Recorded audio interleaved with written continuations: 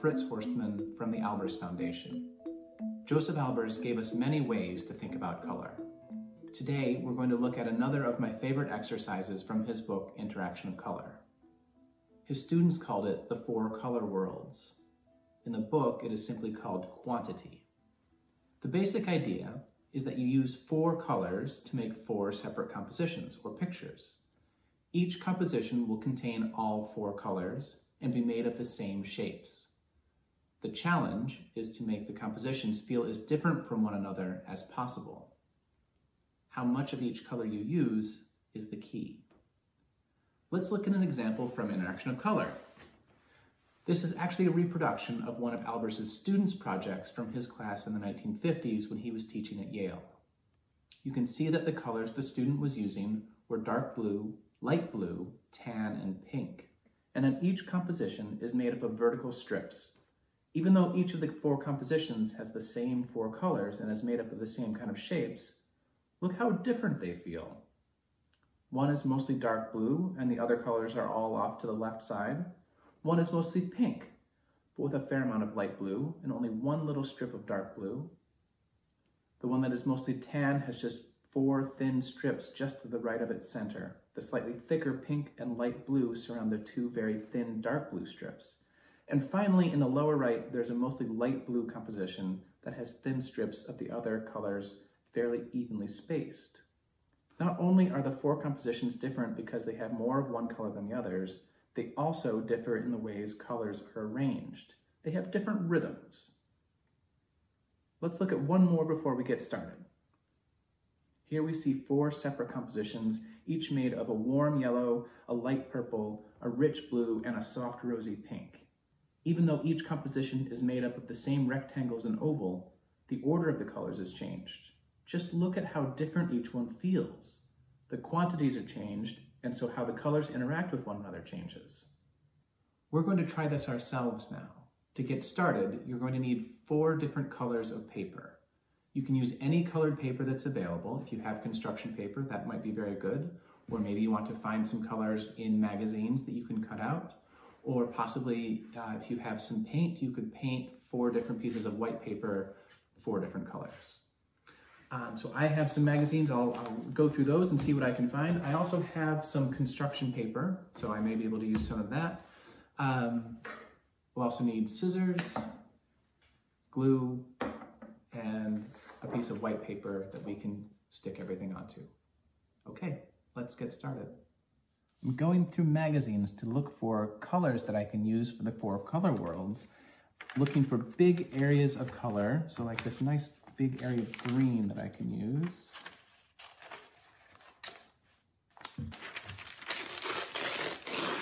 I've gathered these 4 colors of paper that I can use. I've got this green that I found in a magazine, 2 colors of colored construction paper, and an old manila folder that I can cut up, and this white paper on which I can work. So there's a lot of different ways you could make 4 different compositions that would feel different from one another. What I'm going to do is cut 4 rectangles that are each the same size, which will be the backgrounds for my compositions. So first I will cut those rectangles. I have 1 of each color. And I want my rectangles to be the same size, so actually I'm going to use a pencil to lightly draw.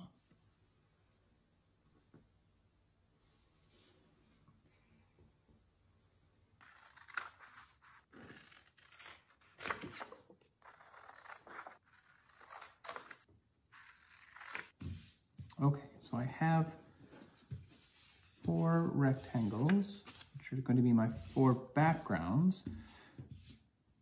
Now, remembering that each composition needs to have all 4 colors in it, I need to now find ways to bring these colors into each of these compositions. So first I have to decide, well, what sort of shape am I going to use, or multiple shapes? I think I'm going to use triangles. Cutting as many little triangles as I can so that I'll have lots of material that I'll be able to use when I'm making my compositions. But I think first I will glue each of these onto the paper so that I'll have something solid to work on.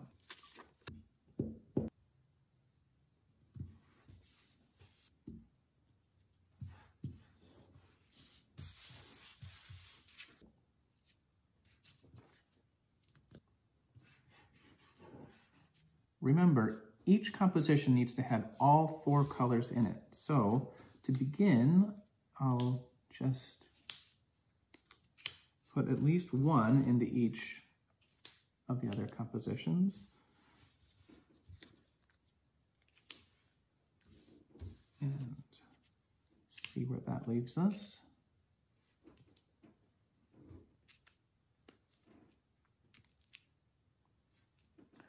Okay, we're off to a good start, but I think we can push this even further. Probably won't need all of the material that I've cut. Maybe this one will be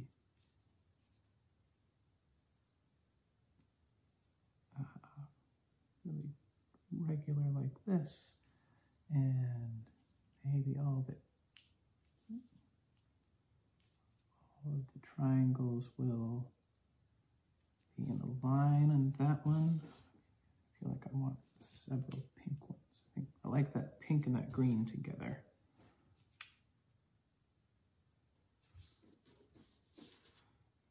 Really.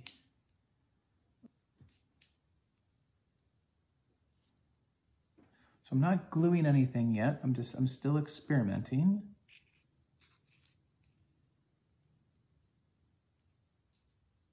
I feel like I want lots of little ones on this.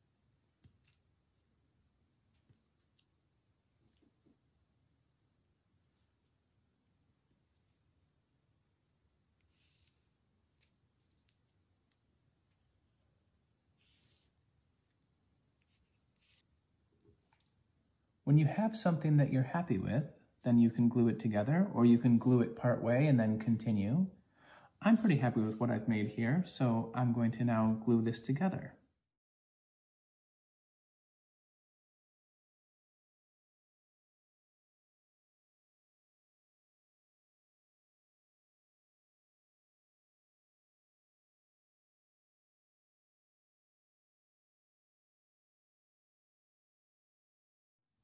I finished gluing together my 4 worlds. You can see I've made 4 compositions. Each has 4 different colors in it, and each is using only triangles. And I tried to make each as different as possible from one another, as if they are each their own color world. You can see that each one has a color as the background color, and in each case that is the dominant colors, the color you see the most of. But the way I've made my arrangement of triangles, I attempted to make each one feel as different as I could. So I clustered everything over on this side in the one with the manila folder in the background, and all the spacing is more or less regular. In this one, there's only 3 large triangles sitting on top, and each of a different color. So they're feeling different than the sort of density over here. Here, I really liked the way that the pink and the green were playing with each other, and so I put lots of pink triangles together in sort of this nice rhythm, in just 1 each of the gray and the manila.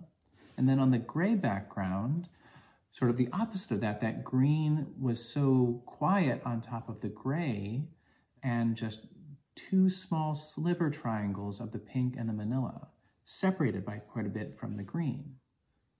Now it's your turn. Find 4 colored papers and make 4 compositions that each use all 4 colors, and see how different you can make those compositions feel from one another. I use triangles, but you could use any shape that you like. I tried to make my compositions feel different from one another by using different amounts of the different colors and giving spaces in different places and sort of changing the rhythm of each one. So see what you can do. If you make something you're happy with, take a photo and please share it. We would love to see it. Let's look at a few more examples from interaction of color. Here we have circles in orange, dark green, yellow, and blue-green. This seems to really capture the idea of 4 worlds, don't you think? Or or strips and squares in purple, red, gray, and yellow, like wild confetti. Or horizontal strips in green, gray, purple, and red. For this one, we actually have the student's original work. This was made by a student of Albers named Mark Strand, who went on to become a great poet. You can see that a few of the strips have fallen off over the years. He was working with colors he cut from magazines and other colored papers, just like us.